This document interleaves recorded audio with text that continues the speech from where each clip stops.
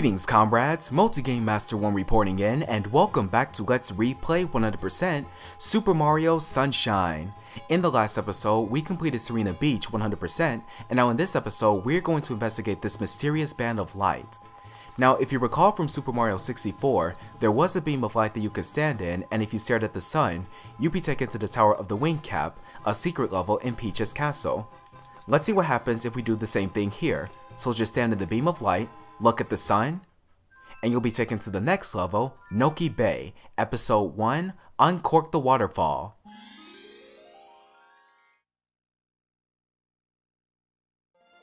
By the way, I will admit that this is my least favorite level in the game, and there are plenty of reasons as to why that is. You're going to see why soon, but for right now, let's go ahead and talk to this guy. Ah, welcome! Master Mario, I presume? How do you know? We have heard much about you. Yes, and all of it good. That makes sense.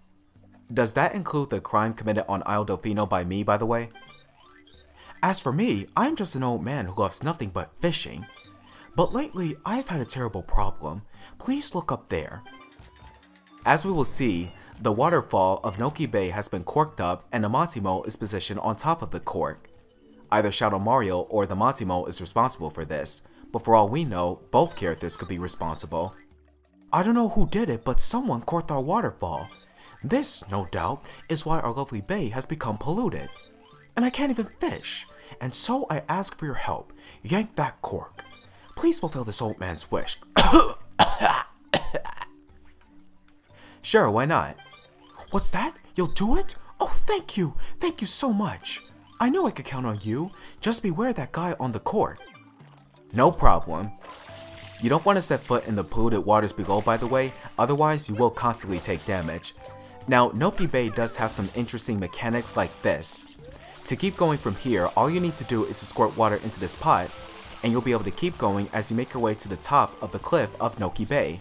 There are also some wall paintings right here that, if you squirt them with water, they will reveal some secrets within the walls of Noki Bay. There are also some hidden platforms within the walls of Noki Bay that you can reveal if you simply wash away all of the goop. We're going to need to make use of all of these platforms in order for us to get to the top of the cliff and confront that Montimo. Also, as you're making your way to the top of the cliff, you want to watch out for those orange rolling balls over there, known as Gorpedos. They will roll right into you, and if you touch them, then you will take damage as well as be covered up in the goop, so be careful and try to find a safe zone against them. Okay, so far so good. Let's keep going from here. When its platform makes its way to the top, you want to get off of it as quickly as possible, because within time it will start to descend back to its original level, given that water will start leaking out of the pot. Let's go over here. We have a nice safe zone over here. Also, the thing about the Gorpedos is if you squirt them with water, then it is possible for you to get bottles of water from them in return, so that way you'll be able to replenish your water tank should you end up running low on water. It's a lot more convenient than just going back to the very beginning of Noki Bay and replenishing your water tank down there, because consequently you'll just have to restart your climb. Okay, let's keep going from here. You know, what I can't stand the most about this mission is if you stand on the goop or water and you're on a sloped hill, then Mario will just slide to the beginning of the hill and you'll have to start over again. It's really annoying and it can be very time consuming. Also, within the walls of Noki Bay, you want to keep an eye for certain props like this, because if you're not careful, then you will be flung a far distance, possibly even back down to the beginning of Noki Bay, and therefore you'll have to restart your climb. So be very careful of secrets, more specifically those props to be found within those secrets. Oh, are you Mario? That guy down there is my teacher. I mean my grandpa. That cork is farther up ahead. Be careful though, there's a weird guy perched on top of it. He'll start tossing explosives at you if you get too close. I thought you might need help, so I got you this springboard. If you spray it, it'll shrink and be easy to carry. Please use it. Thank you. As you will see, if you squirt the springboard with water, you'll be able to carry it as it shrinks, and if you place it, it will revert back to normal, and you can use it to reach heights like this for you to pick up this 1-up mushroom. Now enough about that. Let's get back to the main mission, dealing with this Montimo. The way in which you defeat Montimo is the same as before. All you need to do is to stop the bob-bombs dead in their tracks with some water, and then toss the bob-bombs directly at the Montimo. Do this 3 times and he'll be as good as defeated, just like that. Watch what happens when this Piantissimo is defeated, by the way. Pressure is increased within the waterfall, the cork pops out, and the cork in the Piantissimo is sent off into the sky. Looks like that Piantissimo is blasting off again! Once you defeat the Piantissimo, here is where you can pick up the Shine Sprite. And with the restored waterfall, Noki Bay should be back to normal. Episode 2, The Boss of Tricky Ruins.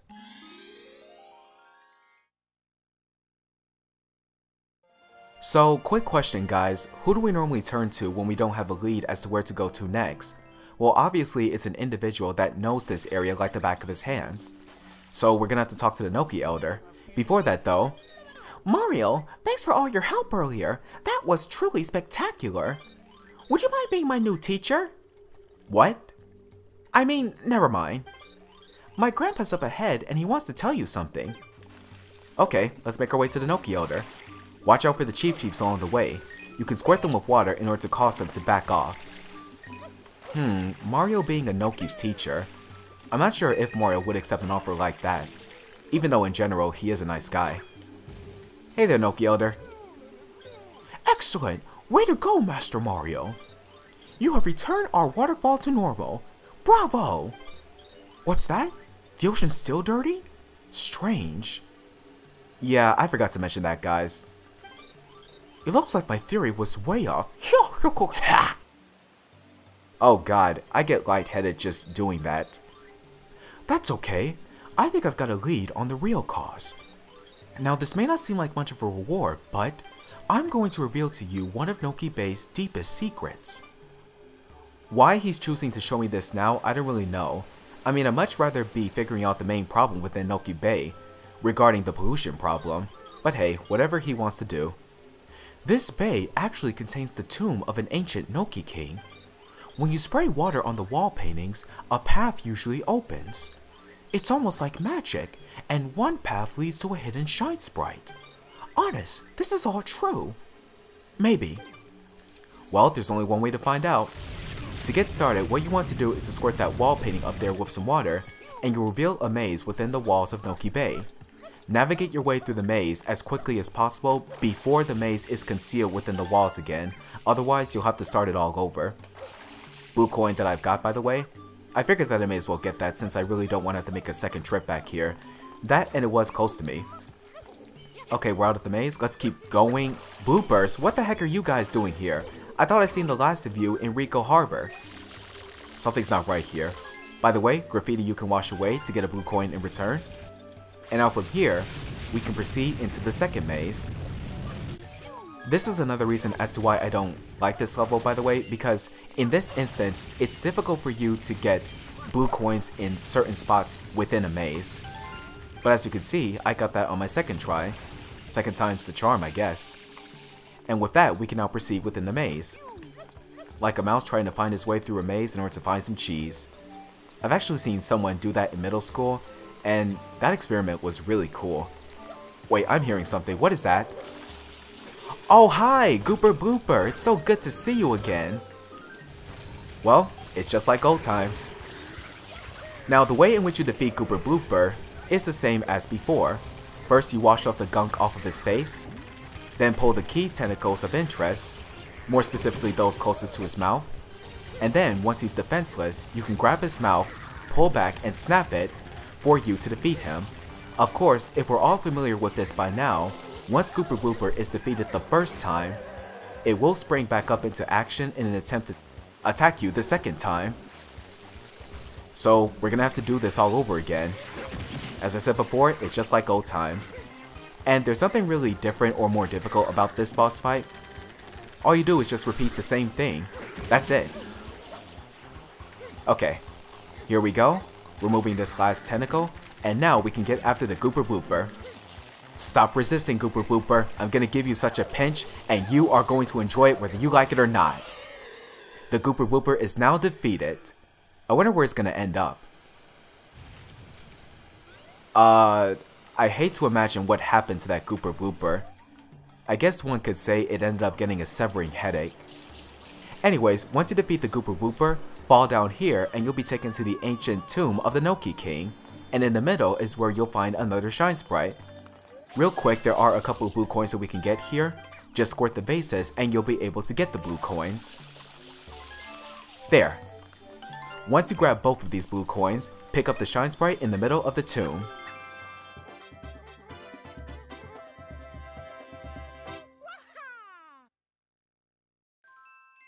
Episode 3, Red Coins in a Bottle.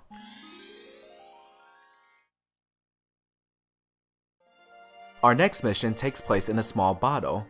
If we're all familiar with Super Mario 64 mechanics, Mario can actually go in small objects like these. I've got it! Yes, I surely do have it. What have I got? Why, the answer to our polluted ocean problem, of course. And the answer is you. You must go to the ocean floor. Of course, that is impossible for you at the moment. Therefore, I've made an area for you to hone your skills. Ta-da! You know, I wish I had time to read that, but sadly I didn't, so I had to speed read that. Wear this and you can stay underwater for much longer. Use that flood to move around and get red coins. But don't overdo it. If you run low on air, here's what you do. Just grab some regular coins to refill your meter, okay? Now, shall we get started? Right, let's do this. Into the small bottle we go for our next mission. Also, get a load of this. The bottle appears much more bigger than what we've seen before, and is levitating in the sky. This game is weird, and Isle Delfino is quite mysterious. Anyways, what you need to do in this mission is to find and collect all 8 red coins within the bottle. Use FUT in order for you to hover to certain places for you to get red coins. Look at all of the fish that the Noki Elder has caught, by the way. Oh, and speaking of fish, there are some cheeps that you need to avoid, otherwise they will drag you down to the bottom of the bottle. There is one particular red coin that's difficult for you to get, and that's this one right here. For some odd reason, there's some kind of current in the bottle, and you need to position yourself just right in order for you to get the red coin. Just keep that in mind. Okay, with that, we can now pick up the last 2 red coins, one right here, and one right over here, and here is where we can pick up the Shine Sprite.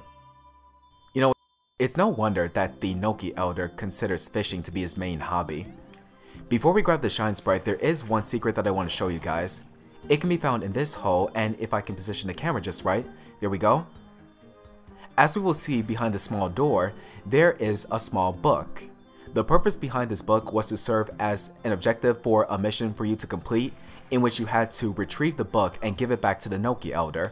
Unfortunately, this was scrapped by Nintendo for some reason, so instead they replaced it with the red coin mission.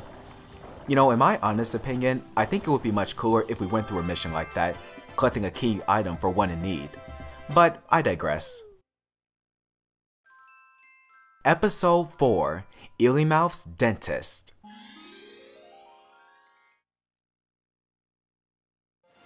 With preparations now complete, the time has come for us to take on the main source of the pollution problem in Noki Bay. Firstly though, we need to make our way to the top of the cliff. Before that though... Oh Mario, you're finally setting out for the ocean's bottom. Grandpa is waiting for you up top. Oh, don't forget to wear this.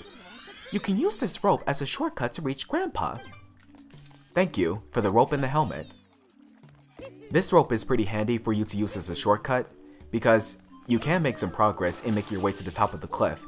And I would cut away to when we get to the top of the cliff so we can talk to the Noki Elder, but I figured that I may as well show you guys that when you defeat the Monty Mole and restore the waterfall, the path is pretty much clear for you to take and you don't have to worry about anything else.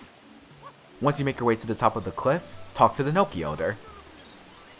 You look like you're ready. The gunk in the ocean is caused by a giant eel. It's moving to our ancestral home at the seafloor, and it's nursing some nasty cavities there. Let's take a look. So as we will see here, the waterfall has created a potential gap within the polluted waters of Noki Bay. This will allow us to reach the seafloor. The newly Uncork waterfall created a gap in the pollution that you can use as an entrance. Jump right in there. Dive to the bottom of the ocean and clean that eel's teeth. Doing so will ease his pain and he'll return from whence he came. Hey, that rhymes. No doubt about it. Now gather your courage and dive! I'm on it. Before we get started though, there is one blue coin that I want to get here real quick. as well as something that we can find in this ice block. Just squirt it with some water and you'll reveal a 1-up mushroom as a good luck charm. With that, we can now go inside the waterfall and move on to the bottom of the seafloor. Welcome to the beautiful underwater city of Noki Bay. It looks beautiful. Reminds me of Atlantis. Okay, looks like we have something right down below us. Something really creepy that we're going to have to face when we get to the bottom. I wonder what it possibly could be. It could possibly be the next boss. My sensors show highly toxic materials approaching. You can get rid of these toxic bubbles if you squirt them with water, but alternatively, you could just move around them in order to avoid coming in contact with them. Okay, we're getting close. This is dangerous territory. And here is the next boss of the game, Eely-Mouth. Wow, look at its teeth. It seems we're being attacked by plaque-forming bacteria. Though it seems, Flood. Though it seems. Now what you need to do to defeat Eely-Mouth is to clean its teeth. Use Flood's hover nozzle in order for you to do this. You can also use Flood's hover nozzle as a means of escaping this current that the Eely-Mouth stirs up within its mouth, as weird as that seems, for you to avoid being swallowed by it. And if you get caught by the Eely-Mouth, then you will be trapped in there for some time, and you will lose some air in the process, so be careful. As you're progressing in this boss battle, you want to keep a close eye on your air meter for you to stand a better chance in this boss battle against Eely-Mouth. Remember to constantly keep grabbing coins as you're progressing in this boss battle. And that Eely-Mouth almost swallowed me, but thankfully it didn't. Okay, let's get to cleaning the teeth. Oh, is that a golden tooth? There's gotta be something in there. Has to be. Uh-oh, I'm running low on air. Need to get some coins. There is an alternate method that you can take for you to replenish your air supply, and I'm going to show that if I possibly can, and if the Eely-Mouth will be able to cooperate with me. Oh, come on, you retreated back down to the cave? I wasn't done with your teeth yet. Stop spinning around, you're making me dizzy. Okay, seriously, stop. Thank you. Okay, show me those teeth of yours, show me those pearly whites. Of course, technically, some of your teeth aren't pearly white, they're still cluttered with all of that purple gunk. You know, I have to wonder what the Eely-Mouth himself has been eating that caused this bad case of gingivitis, as well as the pollution problem in Noki Bay. Come on, pop out. I don't have all day, you know. Oh, I could take this opportunity to show you the alternate method. Actually, I'll do it later, given that the Eely-Mouth has popped out. I wish I could have done this earlier, but hey, what can you do? Also, as you dislodge a certain tube from the Eely-Mouth, then it will retreat back down to the cave, and it will give you the opportunity for you to replenish your air supply. Okay, real quick, let me get another coin, so I can replenish my air meter. Okay, good, it's retreated back down to the cave. Now, if you squirt the toxic bubble with enough water, then you will be able to convert the bubbles into regular bubbles that you can use as a means of replenishing your air supply, as you will see here. Just make your way inside the bubble swarm and you'll be able to restore your air supply just like that. And that's all you need to know about this boss, so with that, let's go ahead and clean the rest of this eel's teeth. I have to wonder what gender this is, by the way. On one side it's male, but on the other side it's female. Remember to take proper care of your teeth. That's the main moral of this mission, guys. Always remember to take proper care of your teeth and brush twice a day. Otherwise, you'll end up with a bad case of gingivitis, like that Eely-Mouth. This was supposed to take form of a cutscene, but for some reason it didn't. It happens in the game sometimes. Once you defeat the Eely-Mouth, here is where you can pick up the Shine Sprite. Now I realize that we're running short on time in this episode, but we're going to make time for one more mission and then end things off. Episode 5, Il Piantissimo Surf Swim.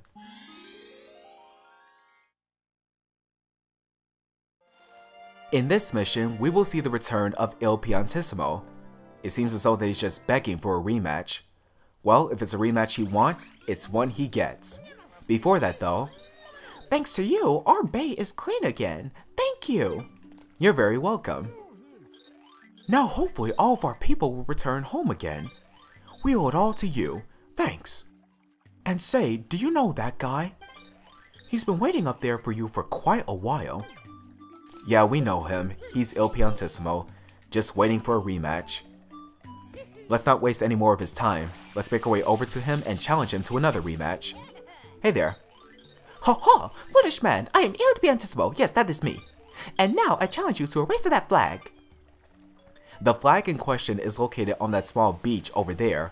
All we need to do to get the next Shine Sprite is to beat Piantissimo in another race to that flag. It is a race to the finish. The best time is 40 seconds. Are you at the ready? Then get set and go! Alright, here we go again. You're going to find that it's difficult for you to race Piantissimo in this race. What the heck? What was that? Was that another one of those props? You know, on the one hand, that gave me a huge advantage, but on the other hand, I never saw that before. That's really weird. But anyways, you're going to find that it's difficult for you to beat Piantissimo in a race if you prefer swimming, because you and him just travel in the same speed as you're swimming. Also, you can swim in the water given that Noki Bay is clear of the pollution. An alternate way for you to beat Piantissimo is if you make use of those platforms as well as Flood's hover nozzle. 40 seconds is the time that you need to beat in order for you to get the next Shine Sprite. Woo! Ha! You are quite speedy. You are like a fish. You may not be the slow clam chomper I took you for. May we race again? Watch for me. Once you beat Piantissimo in another race, here is where you can pick up the next Shine Sprite. Great race, Piantissimo. Here's hoping we can do it again soon. I'm really having a lot of fun with it. And with that, that is going to be the end of this episode, so I'm going to end things off here for now. Next time on Super Mario Sunshine, we are going to complete the rest of Noki Bay. So, thank you guys so much for watching, I hope you enjoyed, and I will see you guys in the next video. This is Multi-Game Master 1, over and out. See you later, comrades!